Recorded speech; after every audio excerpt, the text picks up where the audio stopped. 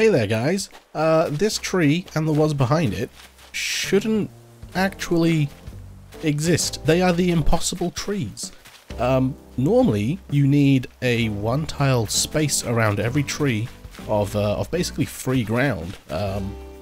So without cliffs, any obstructions or anything like that, without drops or anything, any water, they need ground. And yet here we have trees on a single cliff tile space thing, and there's a couple back here with an extra tile behind them because I want to show you guys something. But yeah, as we can see, if we go into the island designer as well, because of the way the trees work, we're not actually going to be able to build the cliffs back around it and put this tree back or dig this tree back up. So if I just go into cliff construction and you can't build cliffs around a tree because you might bury the tree. If I try and take this one away, you can't modify this cliff because there's something on it. Yeah, we can't actually get back up here, so don't worry if you do somehow pull this off, and I will be showing you guys how to do this, don't worry. I want to see what people can do with this. You can request a cleanup from the island designer, and it will, as long as you're close enough, it will take the tree away for you, and of course then you are able to, destroy the cliff, and it's as good as gone. Okay, so like I said, you could have it so that tree is untouchable. If someone can get up there to shake it, well, good for them. But what happens when you shake it? Well, nothing. It just doesn't fall down. How about that? So if you leave a space behind it, you can still dig the tree up. But I want to show you guys if we actually build some cliffs around it. So I've got this money tree up here because hey, maybe you want to protect some bell trees. You could just put a fence around the bell tree and it would be fine. But if you build it up on a cliff, this is where things get a little bit fun and a little bit more interesting. Boing. Yeah, as you can see, the bell bags, they don't drop down on the ground. They bounce up. Oh, this is a big tree. It's good for me. So I'm glad that I didn't sacrifice this tree for the greater good. But yeah, I thought that was a little bit of an interesting mechanic. It has to land on the same level as the tree is actually on. So now I want to show you guys how you can do this.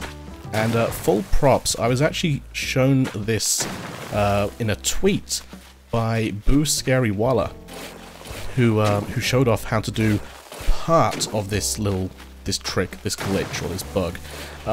So what you need to do is you need to build a 3x3 cliff. Just like so. If I can build it a little bit quicker, then that would be great. But what you want to do is you want to leave one corner missing, such as this. Ta-da! And I'm actually going to need a tree, so I guess I'll just go grab that apple tree. Let's eat that. Yada yada yada. So yeah, you wanna ignore the green balloon that's taunting you. Now you want to grab yourself a tree. This is the thing as well, you don't need anything special other than the ability to do cliff construction, and Walt is sitting underneath that tree that's on a cliff. That's interesting. They don't normally sit underneath cliffs, do they? Very interesting. Okay, so yeah, if we try and plant this tree here in this space, it won't work. Ta-da! So yeah, all you need is the ability to do some terraforming and a fruit tree, or just a fruit really, to dig up a tree. So what you want to do is you need to turn this tile here into the corner of a river. In order to do that, we go either side of it, and then we dig out that middle spot, just like so. And now, for some reason, the game thinks that very middle spot in this 3x3 with the corner missing is eligible to receive a tree. Do not ask me how. It just thinks that that's legit, so I have no idea if this is going to get patched out. This has absolutely no practical uses whatsoever, but it is good for designing. And what Boo Scary Walla showed in his tweet is that you can actually like round off these corners and it works just fine, and that's about as far as he showed. But I was able to go a little bit further and actually take out all of the surrounding tiles. So if I was to try and take out these tiles at the back here now, it wouldn't work because it says the tree above might fall, which is the normal thing you'd get if you try and terraform around a cliff that, or a tree that has a tree that's on a cliff. Sorry, But for some reason, if you try and round off a corner, it lets you. And then if I was to take away this corner, it still lets me destroy that area as well. So then if you do the same thing on the other side, it lets you get to that one with the space at the back. But what I discovered is if we do the two opposite corners, so we go like this, there we go, so it's like a little teardrop shape. So you've got your tree in one corner, you've got a square space in the other, and you round the other two corners off.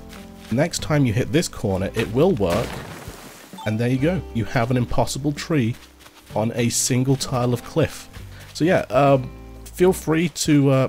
where will I get lasers? Bangle? I worry. Feel free to use this. Like I said, it's got absolutely no practical benefit whatsoever, but it is kind of interesting, and I'm kind of curious to see if people can come up, or what people can come up with. Yeah, thank you all very much for watching. Hope you enjoyed, and let's clean things up, and I'm gonna see what Bangle wants lasers for. Thanks for watching, guys. See you in the next one. Bye-bye.